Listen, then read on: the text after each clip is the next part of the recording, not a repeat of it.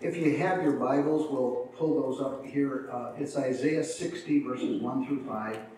And you might be thinking, we do know this scripture. I think it is, but I think there's some new thoughts that God's going to give us here today. So let's read them here together. Here we go. Isaiah 60. Arise, shine, for thy light is come. The glory of the Lord is risen upon you. For behold, darkness shall cover the earth, in gross darkness the people. But the Lord shall arise upon you, and his glory shall be seen over you. And the heathen shall come to your light, and kings to the brightness of your rising. Lift up your eyes and look around and see. They gather themselves together, and they come to you. Your sons shall come from afar. Your daughters shall be nursed at your side.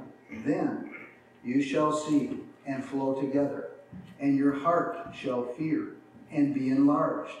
And because of the abundance of the sea shall be converted over to you.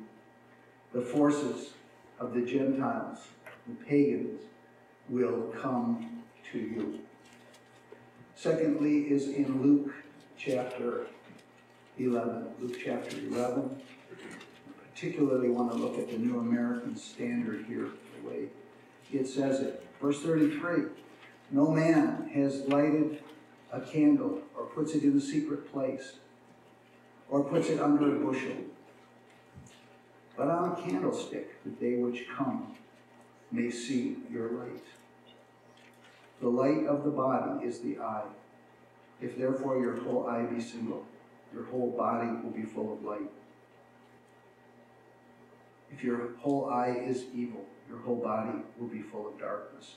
Take heed, therefore, that that light which is in you does not become darkness. If your whole body, therefore, is full of light, having no dark part, the bright shining of a candle as it gives light. Here's what the New American Standard says.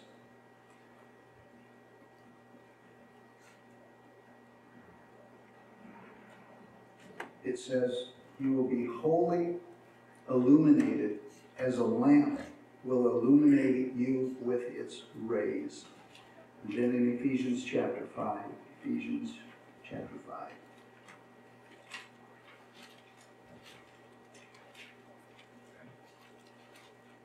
And we're going to look at verse number 6 to verse number 20. Let no man deceive you with vain words, for because of these things comes the wrath of God on the children of disobedience. Be not partakers with them.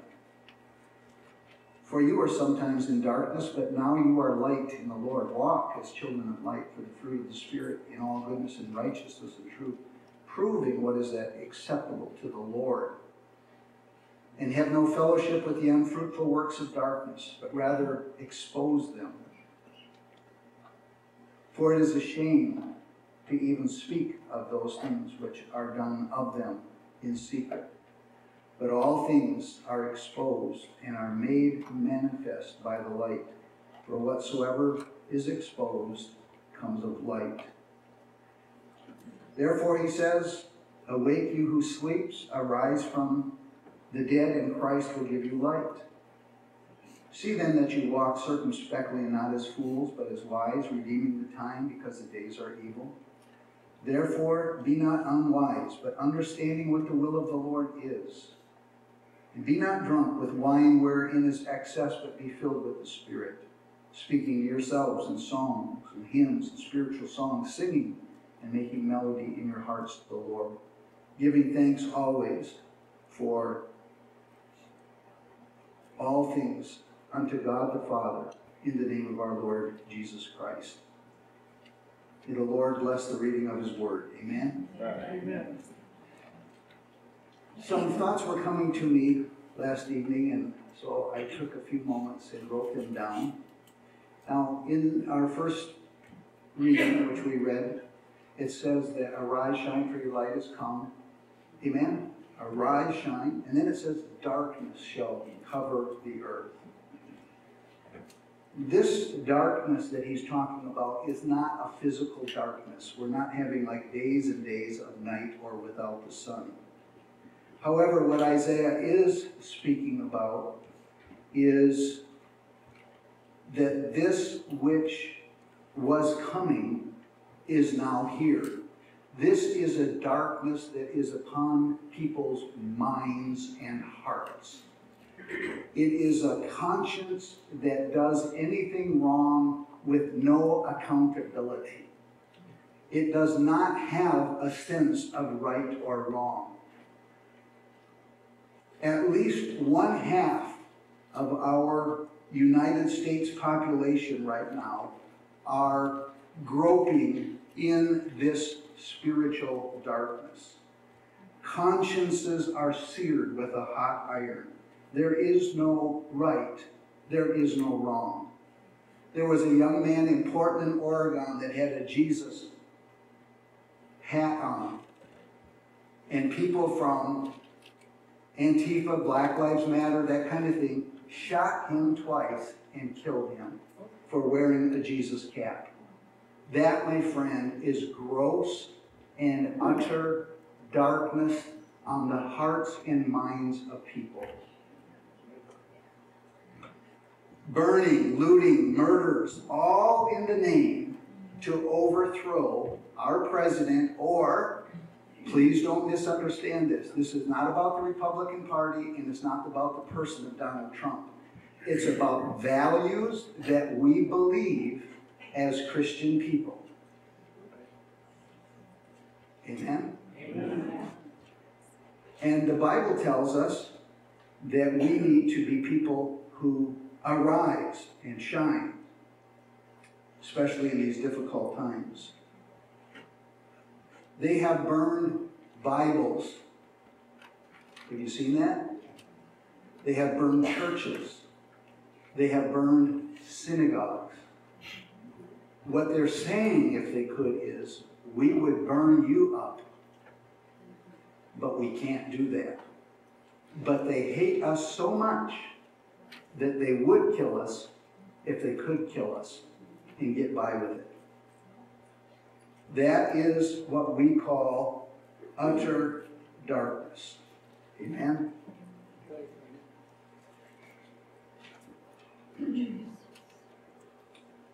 That prophecy that Isaiah gave is fulfilled now. It's not coming. It's not we see. It's here right now among us in our country and culture. Secondly, the devil knows that his time is short. The Bible says in Revelation 12:12 that because he knows his time is short, he is pulling out all of the stops unashamedly. And there's 3 ways to stop somebody. One is to do the COVID thing and shut down the churches. Shut them down. That's what they're doing in California. They have churches of 5,000, 10,000 people. They'll allow 25 people in there. And then they say, but you can't praise the Lord because COVID could come out your mouth. And it's like, at some point, ladies and gentlemen, you have to take a reality check. Now, is COVID real? I went to a funeral yesterday of a man who died with COVID, but he had a lot of other problems too. So we understand there is a problem. But the problem is not God. COVID is not God. I see people, elderly, they wear their masks while they're driving by themselves. You are not helping anybody and you are not hurting anybody. You have the right to do that. But it's a spirit of darkness that says you have no identity and we don't want your face to be seen and we don't want the words to come out of your mouth. Sit down, shut up, mask up. We do not want to hear from you. Do you understand that? That's right. I know there is, and I do occasionally. Most of the time I forget.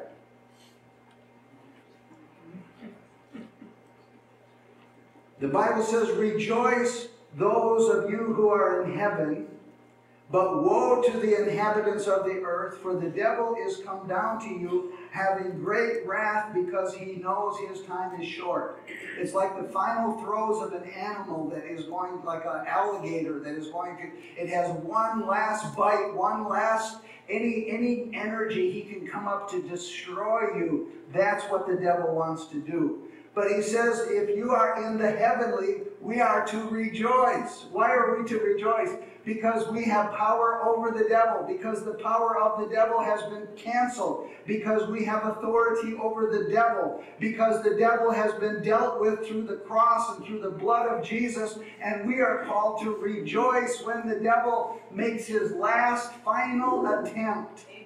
His time will come to an end. He will be bound for 1,000 years. He will be released for a short time after the millennium. And then he will be destroyed, and all the devil and all his angels forever and ever and ever in unlasting, and a fire. Everlasting fire. Yes. Amen? Yes. Amen. But it says, you who think earthly, you who think that everything is in the earth and can be fixed by man, you who have a earthbound mentality that this is all, they want to kill all of the cows for spewing out what's that stuff called? Flatulence out of their rear ends. They want to get rid of the cows. This is insane, ladies and gentlemen. This is insane. And this is what the new Green Deal is. There's farmers in our church that gave me a magazine, and they said that they are now calling on the churches to please talk to the people to be nice to the animals. Do you know that animal crackers, do you know what they did? They used to have all kinds of animals on there. They took the fences away. They're a bunch of morons. That's what they live for, is so they can change the little red box and protect the animals. But it's okay to murder children in the womb, hundreds of thousands and millions, and they have no conscience. Right. That's right. That is the inhabitants of the earth, and God says, woe unto you. Yes.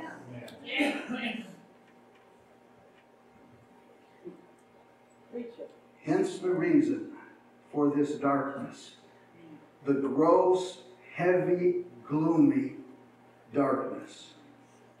This darkness is in people's minds. This darkness is what's called cancel culture. Do you see what they're saying? We don't want your culture. We don't want your Bible. We don't want your Jesus. Excuse me? That is gross darkness on the hearts and thoughts of people. You talk about statues and everything else, pulling them down. They don't want to reason. Oh, this was a person. Do you know why? They do not teach history. We were in a group of people, and God just gave me amnesia. I don't remember where it was. And I asked the kids, how many of you have studied history in your high schools or college? None of them, ladies and gentlemen. They don't want us to know our past. You just might feel good about America. Now, has America done wrong? Yes, we have done wrong. But treat us like you would treat your son. You learn from what you did wrong. You don't cancel out and kill those who have done wrong. Do you understand that? That is gross darkness on the minds of people. They don't want to, hey, let's just talk about this. This isn't a real wise thing to do. They understand one language and one language only. Power and force. So our president said, 10 years if you mess with the statute, 10 years in federal prison. Guess what happened? No more statutes were pulled down. Statues were pulled down. Do you understand that? Why? You have to use brute force. You have to use what you have to use when you have to use it to take care of the problem. God forbid any of us have a terminal disease. You don't want somebody carving on your bones. You don't want somebody. But if you've got a malignant tumor, go in there, extract it, come on, take it out. It will be a hard time for you, but your life is more important. They don't want to know reason. We say no to them. We say no to that. We say no to dishonest votes. We say no to CNN, who thinks they have the authority to say who the next president of the United States is. Sorry, I am not going to bite into that steak. It is a lie. Amen. Amen. That's right.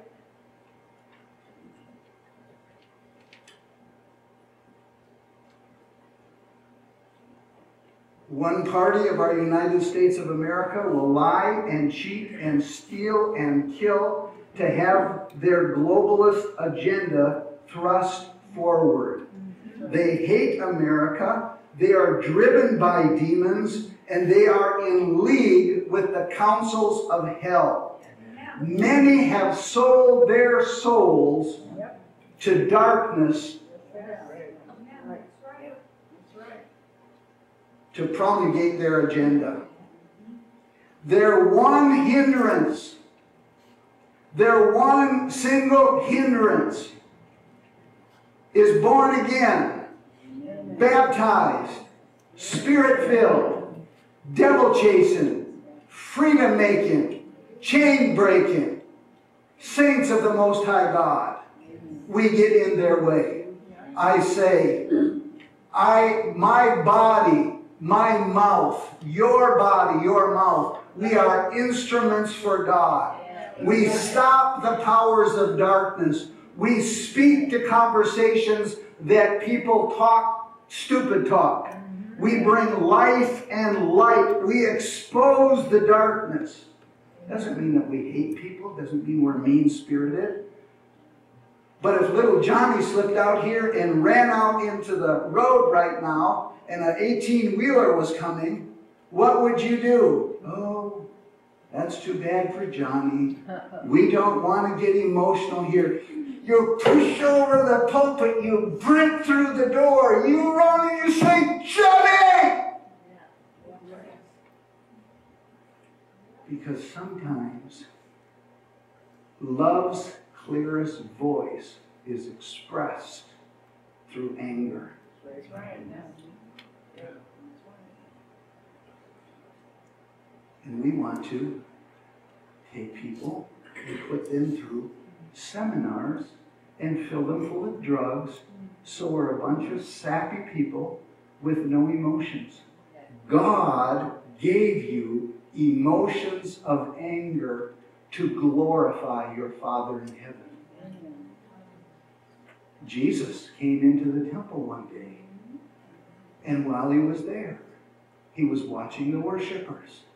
And he was watching the people who were selling doves and exchanging money. And this man goes up and he says, I would like to buy a lamb sacrifice.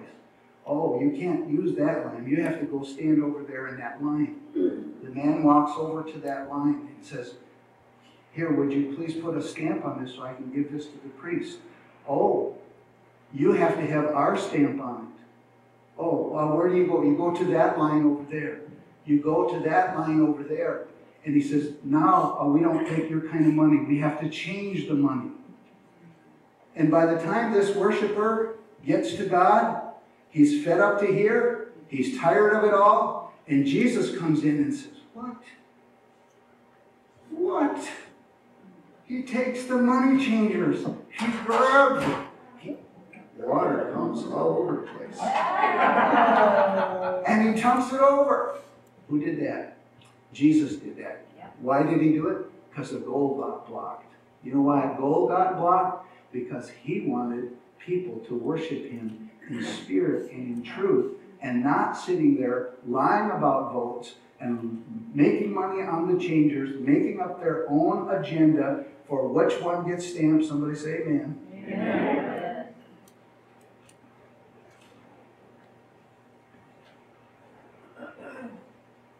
Christians are rising up across this country to defend our country, to celebrate our liberties, to stand for what's true, to keep churches open, not closed. Do you know what the dark side did with COVID? I know there's a problem with COVID. They used it as an opportunity to control people. They used it as a chance to promote globalism. They saw an open door to close doors of the church.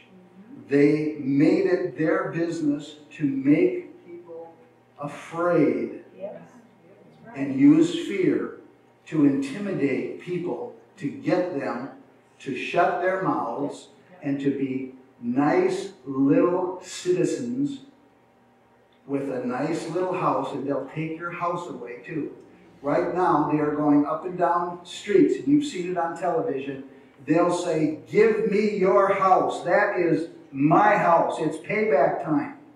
No, that is not your house. No, that does not belong to you. No, you're not going to have it. No, you're going to shut your mouth. Come on. You got to stand for it. You say, well, this is political. Okay, let's take it to the spiritual realm then. The devil's going to come and steal from your health, steal from your mind, try to drag your kids away, let bitterness get in your marriage. You need to say, no, devil, no, devil, no, devil. You're not having me. You're not having my children. I'm washed in the blood of Jesus. I have pushback. I have resistance, and I resist the powers of darkness in the name of Jesus. Amen. Darkness shall not come upon you. Somebody I was talking to the other day, I said, well, do you talk to these people that are on this dark side? I said, would you have them to your house? He said, I'm afraid of what that is in them will get on me. You don't have to be afraid of that, but you need to be careful that you let your light shine. The Bible says this darkness, this gross darkness, is for people who don't believe.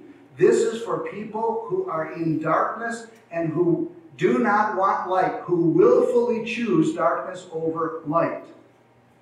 John 3:20, to be specific. Many people are now afraid to move forward or to go to church. They're afraid and they're bound with fear because of media and other sources. The Bible says, thou shalt not be afraid of the terror by night or the arrow that flies by day, nor for the pestilence. COVID is a pestilence. It is a pest. It is a problem. You resist it. You pray against it. You don't submit to it.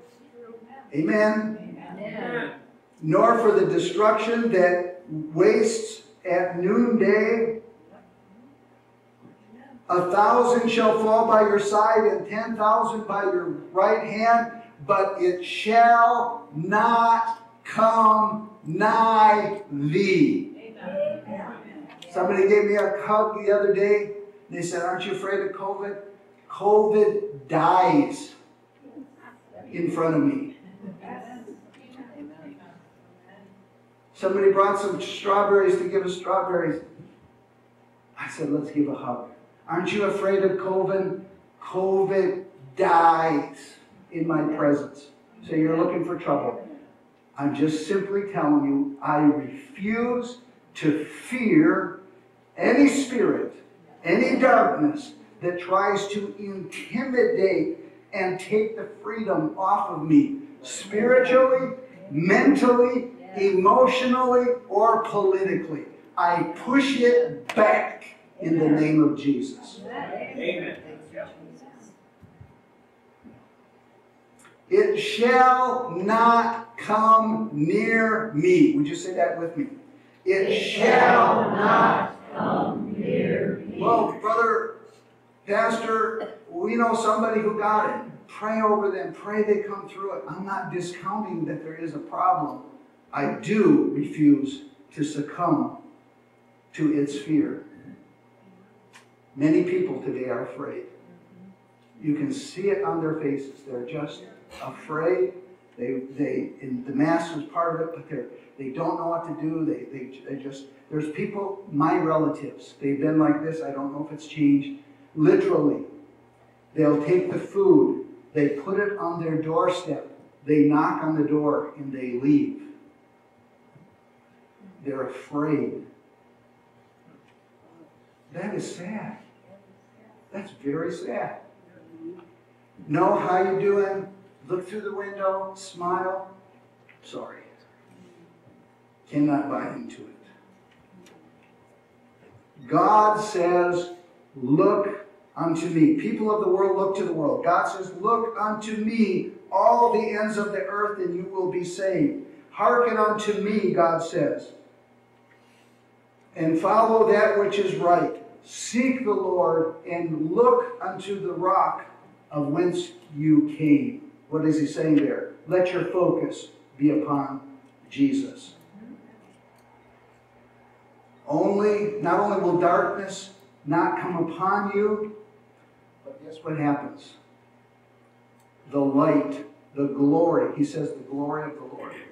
I've also seen people where the presence of the Lord is just shining in the midst of darkness, in the midst of COVID. I can see that one's a Christian. Oh, that's that person right over there. They trust the Lord. The glory of the Lord comes upon people. When the darkness, he says, when you see gross darkness come upon the people, when you see this, when you feel it, what are we supposed to do? So glad you asked. When others cower, here's what the word of the Lord is. Arise, shine, for your light has come. What is your personal rise? What does it mean to rise up? Here's what it means. First of all, we need to break ourselves of self-preservation. I got to be careful. This is all about me. I can't do this. I don't want to offend. There are people, ladies and gentlemen, that are my friends. They say they don't want to talk about Republicans and Democrats. You know why? Because they'll leave their church. It doesn't matter. We got to be true. I don't care if it's Lutherans or pastors or Northern Lights Christian Center. We need to be looking for the truth and break away from, oh, I must be careful. Why? So you can live one more year in misery? Give me liberty or... There's a man who broke himself free from self-preservation. It is in us. We protect us. Protect me. Protect mine. Protect what I am. This is my stuff. I'm going to hide it in here. I'm going to put it in here. I've got a secret little box so I can have my stuff when everybody else is hungry. Here's my stuff. I got some dark chocolate in this. I'm going to eat this dark chocolate while the rest of the world. We got to break ourselves from the tendency of patterns. This worry is about me, mine, and ours. Fear is an intimidation. The Bible says, don't turn inward, but turn upward. For a good outlook, you must have a good outlook. Every day, Lord, thank you for who you are. I'm going to break away from this. Jesus says, I'm leaving you to his disciples. I'm going to the Father. Because I have said these things, sorrow has filled your heart. You will weep and lament, but your sorrow will be turned into joy. We're going to have sorrow. We're going to feel pain in this world. But the good news is God is going to bring us through. Not only break free from self-preservation, but we need to bring God's glory to people. This is a time, I believe we're going to see more people saved, whoever gets in office. But we're praying for God's man to be put in office. Amen. We're going to bring God's glory to people. I have found a hiding place. The Bible says, "Thou art my hiding place. You will preserve me in the time of trouble.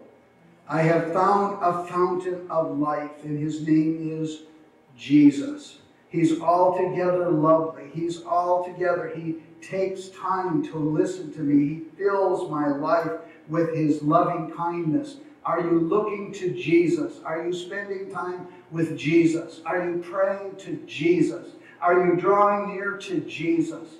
Jesus has been our only hope. Jesus is our only hope. And Jesus will always be our only hope. In our time of trouble, call to the Lord.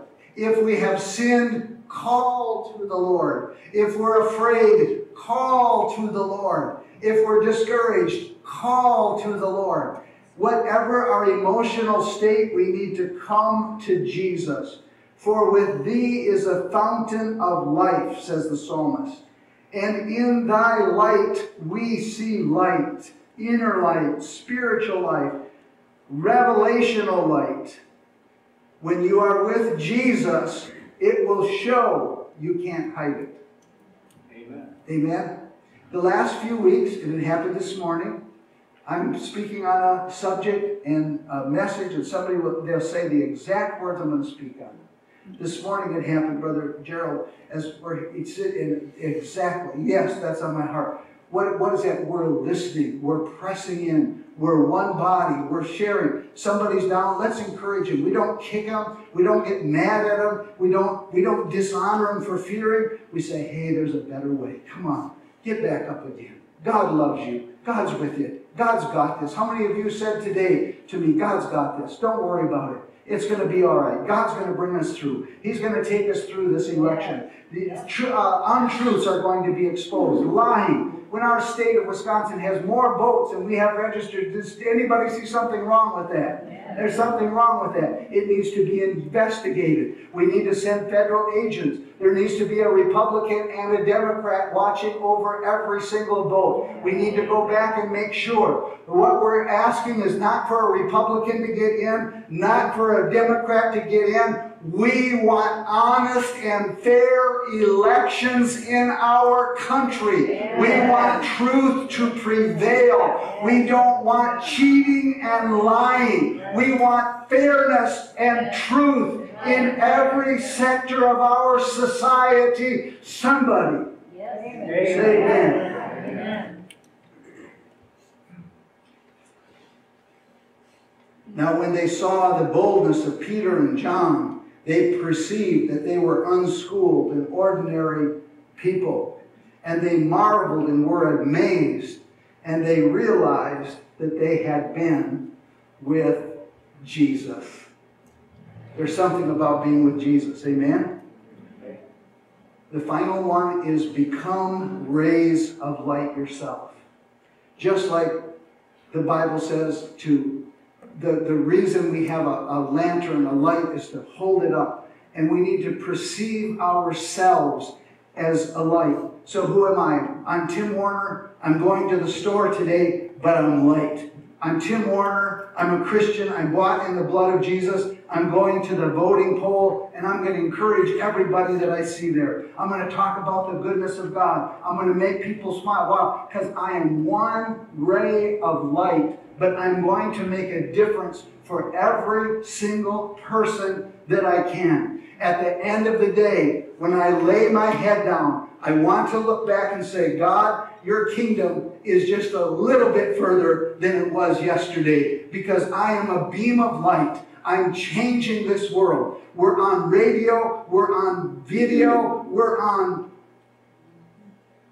ways to communicate to people the goodness of the Lord in any situation. We dispense the light. We get up and go.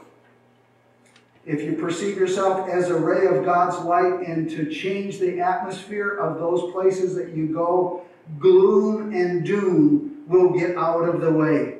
Things that are going bad will get better. The world that's going down will change by the faithfulness of God inside of you. We are losing it all? No. I'm gaining Christ. St. Francis of Assisi, you know this. He prayed this prayer. Lord, where there is hatred, let me sow love. Where there is doubt, let me bring faith. Where there is despair, let me bring light, or hope rather. Where there is darkness, let me bring light. Where there is sadness, let me bring joy. Amen? We're difference makers. God is counting on you, ladies and gentlemen, brothers and sisters. He's counting on us. Don't misunderstand what I'm going to say. There's one thing to be a down out, I'm a blasted, rotten, dirty sinner. And Lord, I need you. There's a truth in that. But there's also a truth to say, Lord, I'm not going to get so overwhelmed with my personal pity party.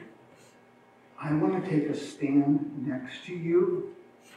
And I don't want to be the guy that you have to waste 3/4 of my day to get me up enough to put a smile on my face. I'm going to grow up and I'm going to get up and I want to stand next to you and I want to be a faithful witness for you, whether people like it or not. I want to make a difference in my life. I don't want to be one of the pity party problem children that you have. I want to rise up. I want to grow up. I want to mature up so that I can be faithful in this day, in this time when the pressure's on. I want to speak a word of light in the midst of darkness. When people, I want to electrify every room that I want to enter with the presence of the Lord. I want the words that come out of my mouth to be honoring to God, good to people, and blessing our nation.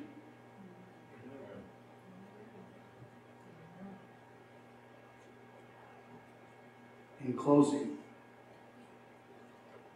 you clap now. Missed a good chance. First closing. You might be asking, how do I arise? I get what you're saying. I understand the problems we have in our world. I see the cheating and lying. I understand the gross darkness that's upon people. I see that the networks are hooked up with Tartarus right now. How do I do this? Pray. Everybody say pray. Pray. The Bible says pray without ceasing. That means I'm driving my car and I'm praying. But don't count your prayer time in your car as total prayer time. It's not the same. You understand that? It's not the same. We had a pastor here, and one of my pastor friends were here, and he says, to my friend who's a pastor, he said, do you pray? He says, yeah, I pray every day. And he says, I pray when I drive. As pastor, I pray when I get out, and I do this and that. Pastor was with me, said, none of that counts. Don't count that on your praying. Do you pray?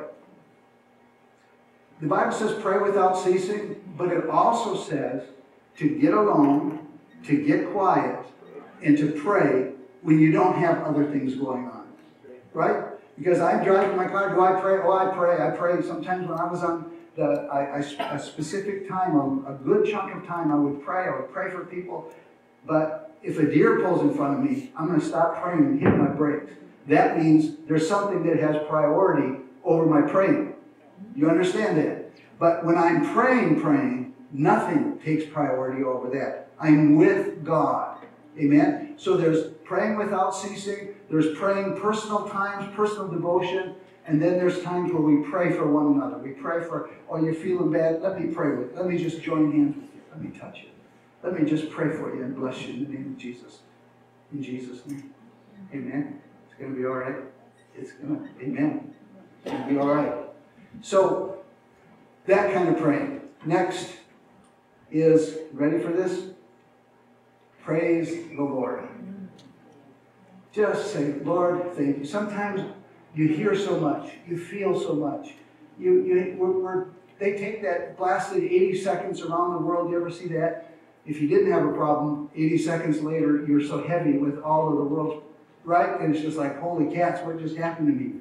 You're not built to take on 80-second problems of everything that goes in the world. But I can do this. Lord, I praise you. You are good. I don't know. I feel bad right now, but I praise you anyway. My emotions are down, but I praise you anyway. I'm battling this, but I give you praise, God. You are good. You are merciful. Oh, thank you, Lord, for caring for me. Thank you for that birthday party, surprise birth. Thank you for that trip to Israel. Come on, somebody say amen. Thank you, Lord, in the midst of it. People are thinking, they're caring. Thank you, Lord, that you're watching over me. Yes, thank you, Lord, for that new grandbaby. Thank you, Lord, for that child. Thank you, Lord, for Dwayne and his. Thank you, Lord, for Ray Gates and his faithfulness, teaching them. Thank you, Lord, for Shannon. Thank you, Lord, for Esther, who's working. Thank you, Lord. Amen. We're thanking. We're thanking. We're praising the Lord, right? Not big stuff, is it? It's very doable. And this one is probably the hardest one we have, and that is, let the words of my mouth and the meditation of my heart be acceptable in thy sight, O Lord. Lord, help what comes out of here. I say something, it's like, no, I retract that. I'm sorry. No, that's not what I meant. No, God is going to take us through this. God is God. But they're saying this, and CNN is saying, I know, I get up to here, I get up to here. It comes out here. No, God, everybody say, God has got this. God is fighting for us. It is going to be all right. God is God. I serve God. I will be with God in the end, and God is with me right now. What am I doing? I'm proclaiming. The Bible says death and life, come on, are in the power of the tongue. So I'm going to choose to speak life. I'm not going to deny problems, but I'm going to transcend the problems of this world with the truth and revelation of God. I want to be a light that's shining. I want to join myself with other light rays to make a difference. Arise and shine, your light has come. The glory of the Lord. Would you stand with me?